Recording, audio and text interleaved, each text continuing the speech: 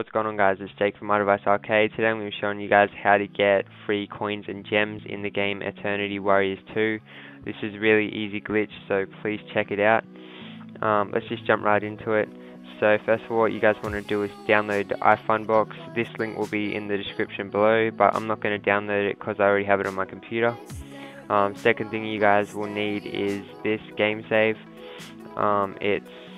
This is the one with all the unlimited coins and that on it. I will download this just to show you guys that it's not a virus or anything like that. So yeah, once you guys have downloaded it, just drag it onto your desktop. Then what you want to do is open up iFunbox. Make sure you wait for all this to load up. Your device should pop up in the right side corner. Just like mine did, Jake's iPod right there. Once you've done that, just go to iFunbox Classic. Then what you want to do is just double click on your device right here, double click on user applications, and just go to Warriors 2, or you can find it on the side here somewhere, but I'm just going to click on it here. Then what you want to do is go to Documents. Now you'll see this save game.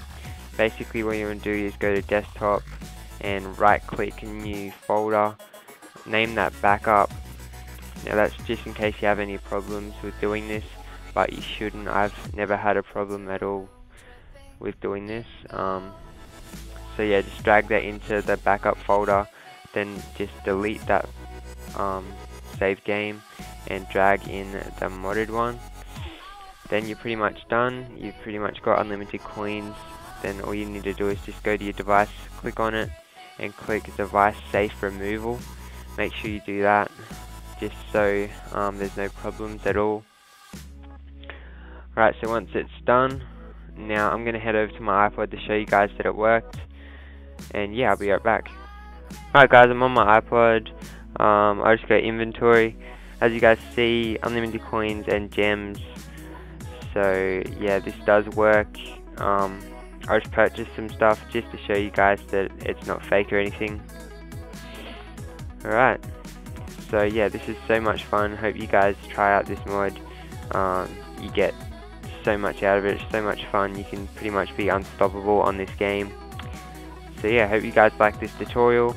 Please like and comment. That really helps me out. And yeah, please stay tuned for my next videos.